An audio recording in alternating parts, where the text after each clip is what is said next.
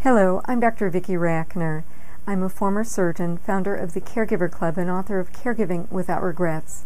Today I'd like to celebrate a woman who single-handedly revolutionized an entire industry. Temple Grandin is an unlikely heroine. Temple has autism. When she was diagnosed in the 50s, her parents were advised to institutionalize her. The doctors painted a bleak, hopeless future. That's not what happened, though. Temple describes groping her way through the darkness.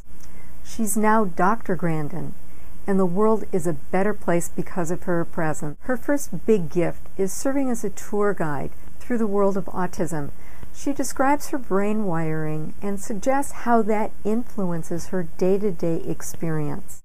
She talks about her limitations and her triumphs over adversity, but her contributions don't end there.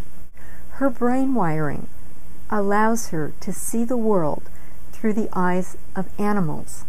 She's harnessed her gift to express one of her passions, freeing animals from pain and suffering. Dr. Grandin has now designed the facilities through which half of the cattle in the U.S. are handled. Here's why Dr. Grandin is a heroine in my book.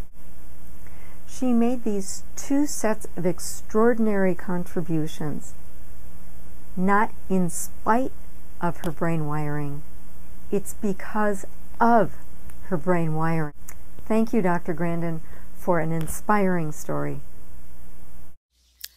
Dr. Grandin's story inspires two questions for caregivers. First, as you look at the person for whom you care, do you see somebody who's broken or whole? Do you focus on what's wrong, or can you celebrate what's right? Second, how about you as a caregiver? Are you using your gifts and allowing others to use theirs? Imagine what the world would look like if everyone were like Dr. Grandin, using their gifts.